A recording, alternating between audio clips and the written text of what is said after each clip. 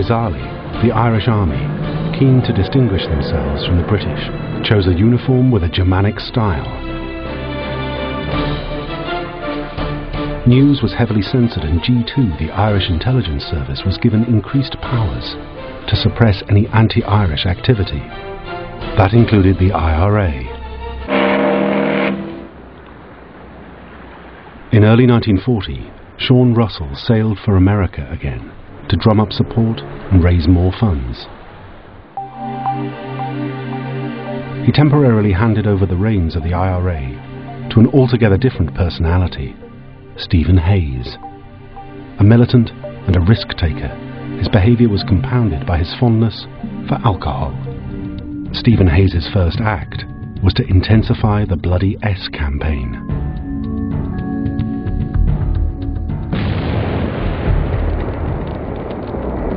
On the 6th of February 1940, explosions occurred simultaneously in London, Birmingham and Manchester. The plan was a very ambitious plan to cause a huge level of disruption in Britain, with bombs in public places, in places like cinemas, and in smaller targets like letterboxes, for example, and public lavatories, but also then bombs on railway lines and at power stations to effectively try and seriously disrupt life in Britain.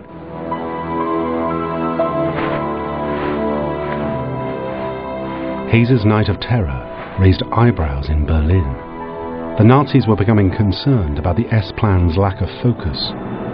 They wanted the IRA to concentrate on military targets in Northern Ireland, but Hayes and O'Donovan seemed more interested in plain terror.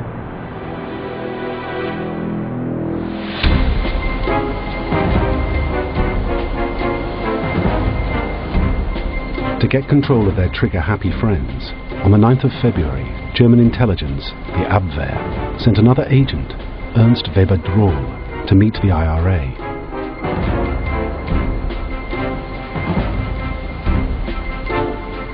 A former circus strongman, Droll landed in Killala Bay, County Sligo, on board submarine U-37.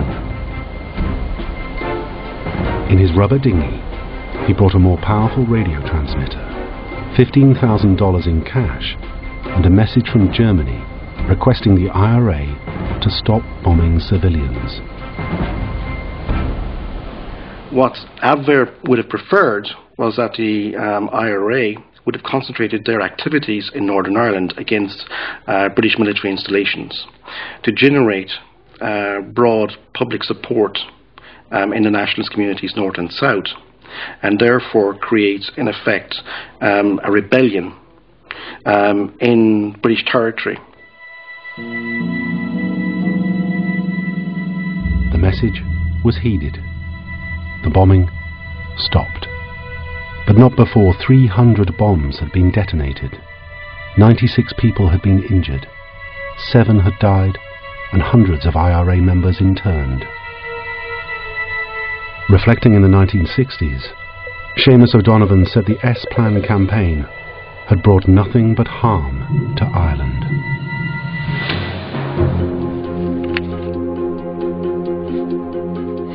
Now the unpredictable Stephen Hayes knew that if he wanted Nazi support for his war, he would have to try a different approach.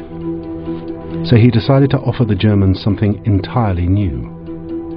He ordered one of his men, Stephen Held, and the Nazi spy, Oscar Faust, to deliver a plan he'd been working on. Faust and Held took the plan to Berlin, where it received an immediate response.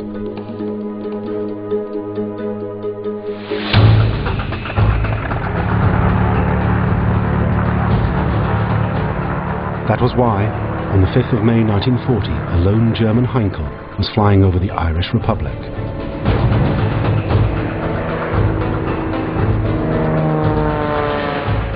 And on board was a man known to the British intelligence as the Flying Spy. Hermann Gortz was a German intelligence officer who had spent 3 years in prison in Britain before the war on suspicion of spying. Now he had a new mission. Gortz's code name was Gilka. Gilker had studied the dossier sent by Stephen Hayes to Germany. It was nothing less than a plan for the Nazis to invade Northern Ireland with active IRA help. It was called Plan Kathleen. Plan Kathleen proposed the conquest of Northern Ireland by a simultaneous IRA insurgency and the landing of German forces. 50,000 Germans were to be dropped in the north, while over 30,000 IRA fighters were to be concentrated on the Irish border near Lough Erne. Together, they would sweep through Ulster and destroy all British forces.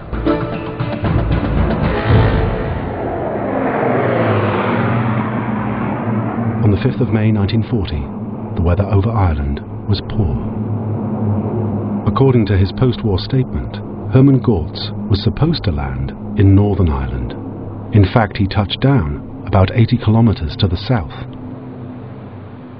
During the descent, he lost his radio transmitter and the shovel he'd been given to bury his parachute and uniform.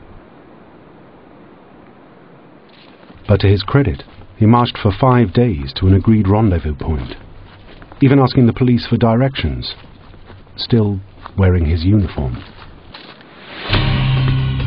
Seamus O'Donovan met him and spirited him away to a safe house.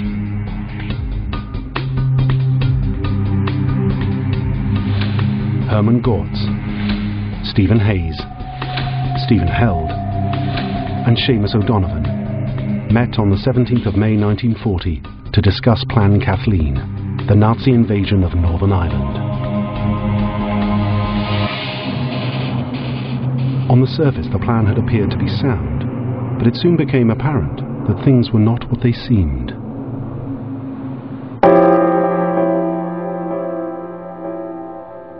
Hayes had exaggerated the IRA's strength.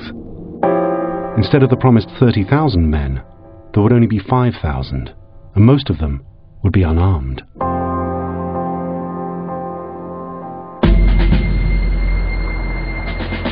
Worse still, the IRA had completely underestimated the strength of the opposition. Gortz later revealed that Plan Kathleen gave no thought to where or how the coast of Northern Ireland was fortified, how German troops were to be brought to Ireland, nor how control of the sea approaches was to be obtained.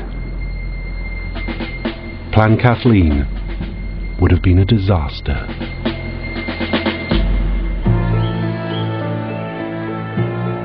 After the meeting, Gortz thought long and hard about whether or not the plan could be saved.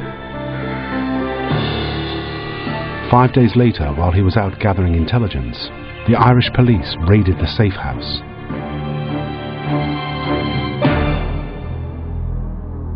Gortz's parachute, typewriter, maps, drawings, and a copy of Plan Kathleen itself were seized. The plan was blown, but Gortz slipped away. However, though Plan Kathleen was dead, the invasion of Northern Ireland was still very much alive.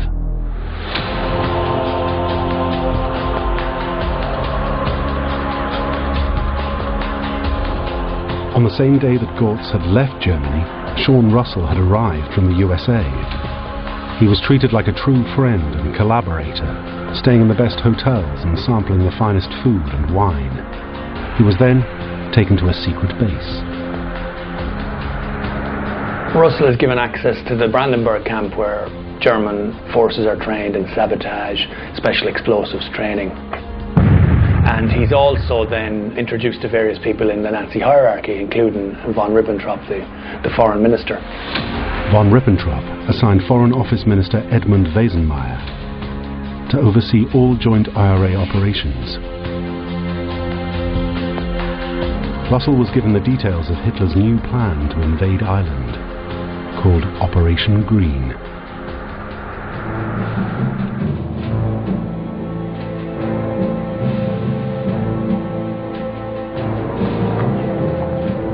Operation Green was to be carried out in conjunction with Operation Sea Lion, the invasion of mainland Britain. It aimed to tie up British troops stationed in Northern Ireland who might have been sent to reinforce the southern English coast. It would also prevent Ireland being used as a refuge for evacuating troops, and would provide a staging post to the Luftwaffe forces to attack northern England. It is not known what role the IRA would have played in Operation Green, though Sean Russell had that information. On the 7th of August, he took it with him to Wilhelmshaven to board submarine U-65. It left Germany for Ireland the next day, but during the trip Russell fell ill and died, it is thought from a burst ulcer. He was buried at sea.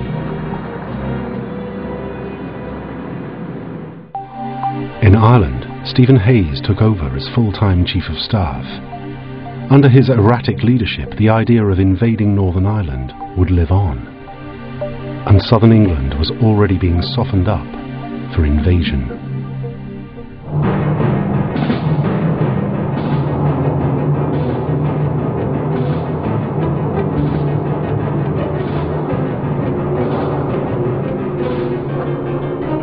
The Battle of Britain was raging.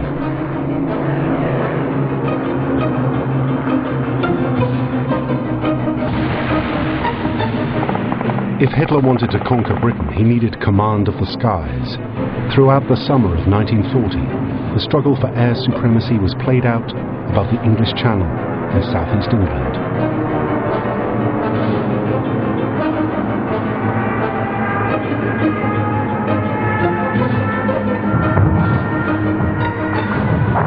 But on the 15th of September, the Royal Air Force inflicted such damage on the Luftwaffe that Hitler postponed his invasion plans.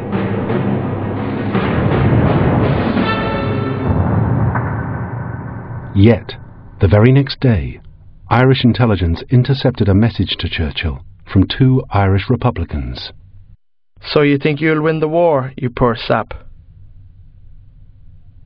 The IRA were not about to give up, and nor yet was Hitler.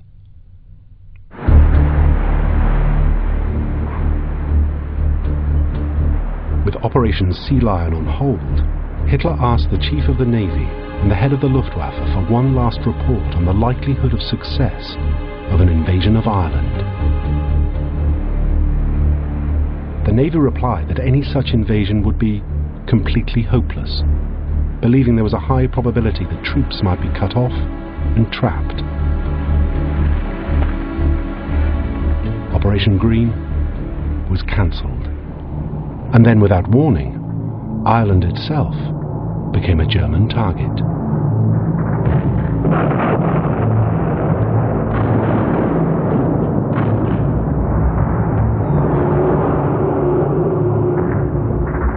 On Easter Tuesday in April 1941, 180 Luftwaffe bombers attacked Belfast. Their target was the Harland and Wolff shipyard, a vital base for the Royal Navy. But the bombing was inaccurate.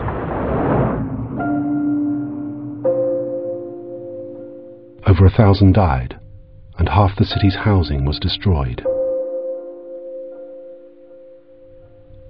Even Ireland's Prime Minister, Eamon de Valera, was outraged and sent 13 fire tenders to the city to help. In the dark hours that followed, the whole of Ireland was united for the first time in decades. Maybe de Valera felt guilty, having discovered that the Luftwaffe used the unblacked-out Dublin to Belfast railway to navigate to their target. But then Dubliners too looked up into the night sky and heard the drone of approaching aircraft. Unidentified warplanes dropped bombs on several occasions in different parts of neutral area. The bombs were subsequently proved, of course, to have come from Germany.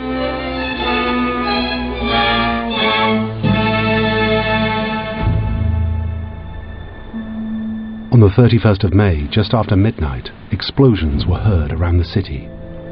When morning broke, Dubliners awoke to 400 homeless, 90 injured, and 34 dead.